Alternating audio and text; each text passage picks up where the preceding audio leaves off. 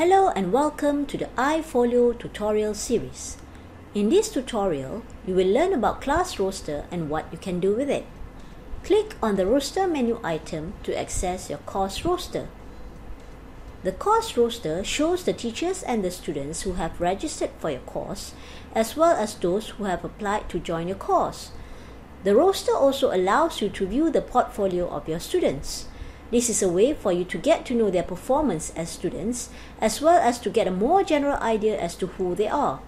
To view a student's portfolio, just click on his or her name.